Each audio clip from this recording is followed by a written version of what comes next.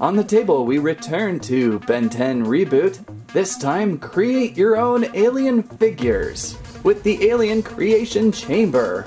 Includes 4 alien figures to disfigure, endless creations with mix and match parts from Cartoon Network and Playmates Toys.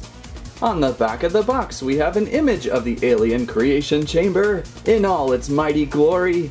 I like the look of upside down forearms pants. Comes with 4 alien figures, create many unique combinations. The 4 main steps we must deal with. Number 1, fill the chambers with alien parts. Number 2, rotate outer dials to mix and match. Here we go with 3, Turn OMNI-Creation Dial to combine alien parts. And we finish with 4, Press Omni-Creation Dial to launch your figure. Just to be thorough with the fine print, includes 1 alien creation chamber, 1 alien key, 1 Heatblast figure, 1 Wildwine figure, 1 forearms figure, and 1 gray matter figure, with almond nut sold separately. By the way, Landry, looks like your reboot joke is still going strong. When I find a joke, I stick with it. Looks like an amazing set, and it's never been done before. Alright, we can't stare at the box all day, can we? Although maybe gray matter could. Let's remove, see how large this alien creation chamber really is.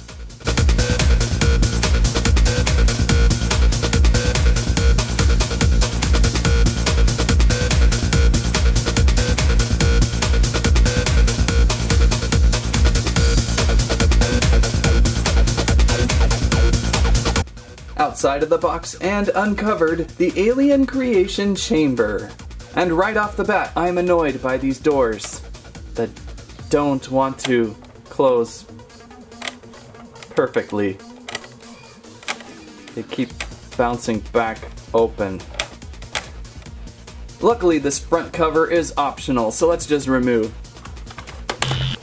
Looks like it wasn't even installed correctly, but these doors, if they lay flat, but unfortunately when standing up, they kind of just swing open. They do look cool. And there it is, the Alien Creation Chamber, if you didn't notice. Very fascinating. Right now we are unbody parts installed, testing out these little rotational dials. Things move pretty well.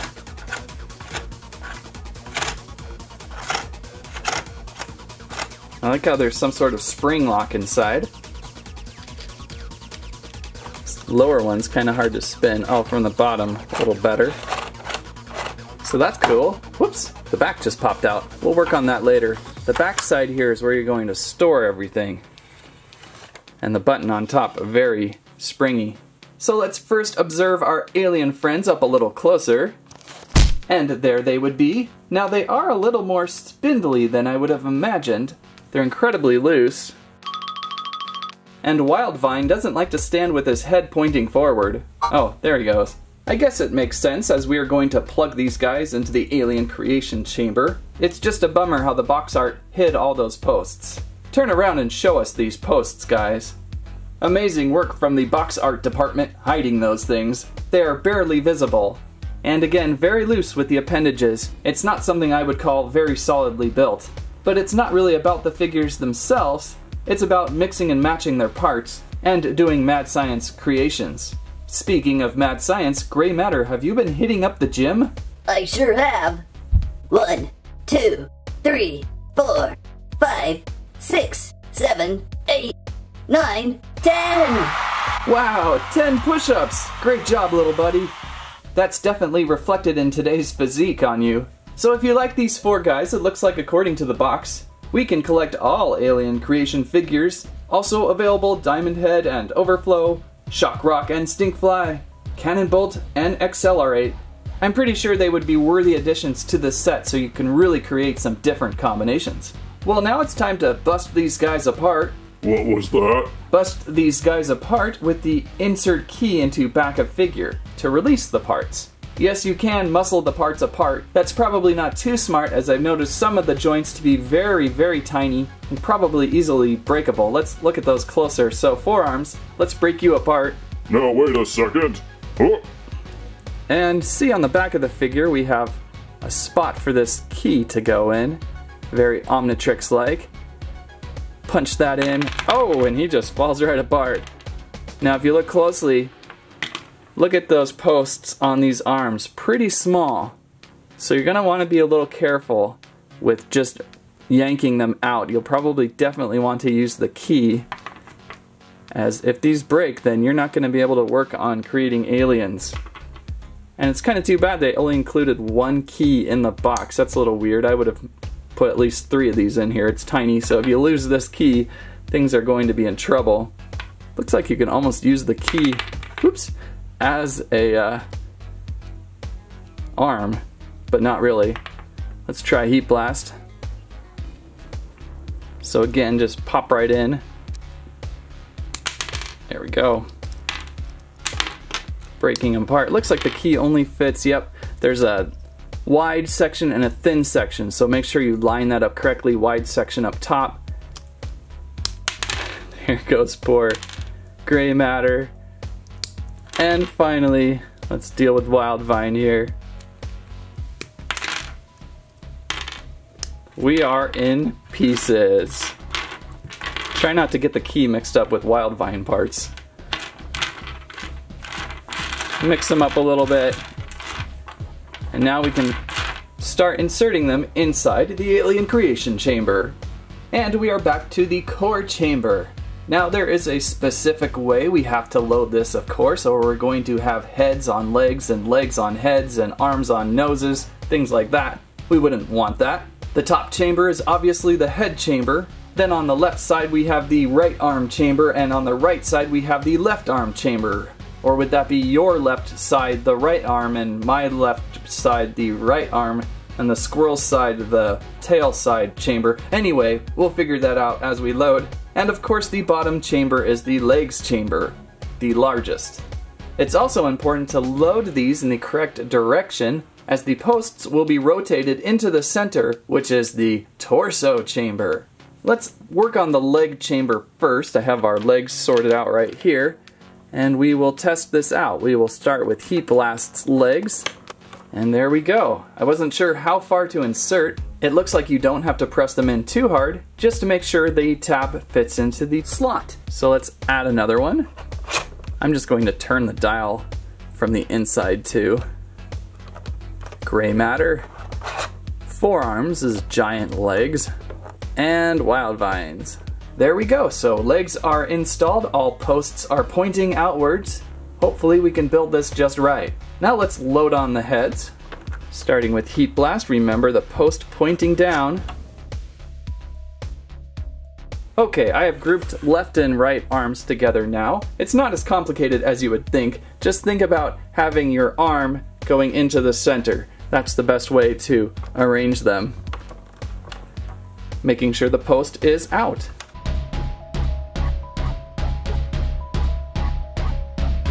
Alright, we did it! We have loaded all appendages into the alien creation chamber. Something I really woke up today excited for. It's appendage installation, everyone! Now we just have to pick a torso. Yeah! Welcome to Carno Torso's Torso Lot, where everything is 50% off! That's right, every torso here is 50% off. We inspect all 5 points for blood oozing, make sure no bones are sticking out, and all trauma stains are washed away from the clothing. Come join us now, today. Wow! Check out this heavy-duty torso! I bet it can hold multiple arms! Yummy! Wow! This torso is really hot right now! Everybody wants one! Are you a herbivore? Try out this torso! It grows on ya! You want to look smart in a torso? Pick this one! All the rage in Silicon Valley! Come join us now, today. You won't be sorry. Thank you, Carnotorsos. I guess I'll start with this one. Thank you. You all come on back now, you hear? Anyway. Okay, then we have chosen a torso from the Carnotorso lot, and we can now insert it into the center torso chamber. There we go. Looks like we're already lined up to recreate Wildvine. Let's just give that one a try, see if we can reform Wildvine. And to do that, we are going to turn the Omni-Creation Dial. If you recall, it is right here. I already sensed some things moving. Let's give it a try. Things are going into place. Getting closer. And I think we've done it. I heard a lot of clicking. Surprisingly smoother than thought. Now, all that's left is to press the Omni-Creation Dial button, launching our figure painfully. Here we go. Anybody catch that? Look at there, Wildvine is back together. Pretty amazing. I was worried about one of his arms that did not look attached, but it went in. He is all ready to go for replay. Well, let's bust apart Wildvine and start creating some of our own creations. And there we go, all the body parts are back installed. Let's go with forearms as torso next. It was a good deal over at the Carno Torso lot. Now it's up to us to start moving these dials and creating something ultra silly. Well, we've already seen Wildvine's head. Let's test out Gray Matter's head. Maybe Gray Matter's arms. And the legs of Heatblast. I think that should do. Let's turn the Omni-Creation Dial and see what it looks like.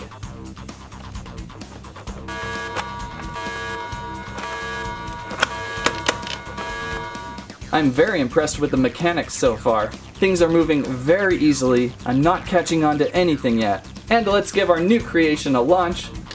Maybe we can see where it goes this time. Almost. And it's 4 gray little arms heat feet. Looking good. Have you ever seen something so hot, smartly strong? Hey Gray Matter, can you do us some more push-ups? That torso's too heavy for you. Very good, sir. Let's move on to another creation. Okay, let's work with the torso from Heatblast. It was really hot on the Carno Torso lot. Installed. Now maybe we should try something with multi-arms. So let's go with one of Wildvine's arms and 2 of Forearm's arms. The legs of the Smarty Pants, and well, the head. Let's go with the head of Wildvine. I think I like the green combination on the red torso. Turning the Omni-Creation Dial to combine. Wow, that is so smooth. Let's give it another launch. Let's place in some Minecraft blocks to soften the launch, and here we go. Ultra silly figure though. I like the combination of 2 giant hulking arms on that torso with the little legs, and 1 small arm. Very silly. And now I'm really itching to collect more of the alien creation figures. Alright, well let's go with the Nerdlinger's body. I think we've got to do some firearms. And I suppose some big pants. Now we have to choose from either Forearm's head or Heatblast's head. So Heatblast's head would match the arms, whereas Forearm's head would match the legs. I think I'll just go with this combination. Looks kind of cool. Everything's set for launch, and hopefully this time we can finally get a good view of him crashing. This time I'll make sure to really point it at the blocks. Here we go.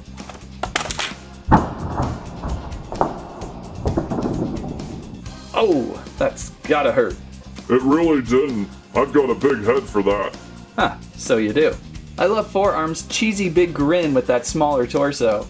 That's a good combination. And the firearms actually look like something you could use in battle. The legs also match well. This one seems to be more serious than silly. And there's 1 torso left in stock at the Carno Torso lot, and this probably looks to be Wildvine's torso. And we're pretty much out of pieces to choose. What do we got here? Forearms' arms, Wildvine's arm, and well, Wildvine's legs, and Heatblast's head. So you can kind of see when you're dealing with only 4 figures, you're probably going to line up some characters with parts of their own selves. Definitely a reason to pick up another pack. Alright creation, time to fly. Ugh. And here we have 3 arms Heatvine. I'm amazed you're still standing with those heavy arms on one side. I make do. Pretty good look of an alien creation. Bringing back gray heat arms smart, and 3 heat vines, and gray heat pants. Or whatever you want to call them. Ultra silliness has ensued. I believe we are not of the proper appendages. Pretty much gray matter. So let's take a look at our storage options. To open up the back of the chamber, simply press the button up on top.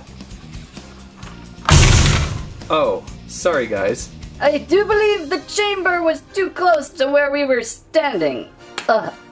So on the back here, looks like we have a lot of different spots for arms, torsos, legs, and everything. So let's break these guys apart again and load them up.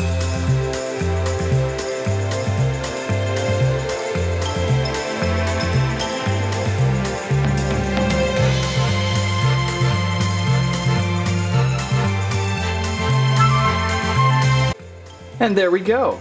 Looks like we can fit a whole nother 2 alien creation figures inside, and you probably could fit even more, they would just bounce around. Hard to say if these guys are going to stay on side. Uh-oh. I forgot, the torsos aren't embedded in. Let's try this again. There you go. Load that way they don't fall out. And also, don't forget about the optional front cover again, with the doors that like to swing open. Kind of a bad start to the set. There we go. Just wish that door would stick. Not bad. Looks like, I guess you could call this a little carry handle. Not much of one, but it's something to grab onto. I would probably just carry like so. And then, very similar to a Ben 10 spaceship, fly that thing around. By the way, if we shake this up a whole bunch to simulate driving to someone's house, grandma's house, squirrel's house, someone, what happens now when we open up? Looks like the torsos have flown off their spots, but everything else is intact, so that worked well. And actually, the torsos probably stayed there just fine. They fell out when I opened the panel. Pretty impressive. And we are loaded, back ready to play. Besides from the front doors being a little flimsy, and the figures sometimes feeling spindly, I really thought this alien creation chamber was pretty awesome. I will definitely jump for more creation figures. I'm going to want to make more combinations for sure. Basically fill the wheels up with all different pieces, and make a character with 5 different alien parts. I might even figure out how to chop my own arm and place it inside. Maybe that's not so smart. Ben 10 Alien Creation Chamber arrives on store shelves this fall 2018 and runs approximately $40. If you're looking for a smaller scale of Ben 10 figures and wanting to explode them and rebuild into different alien combinations, this creation chamber is right up your alley. You can create some really ultimately silly stuff and some really ultimately awesome stuff. Just make sure to not cut your own appendages off and place them inside. They probably won't go back on. That's what I have to say about that. I have never seen such an amazing toy before. Thanks for watching Squirrel Stampede.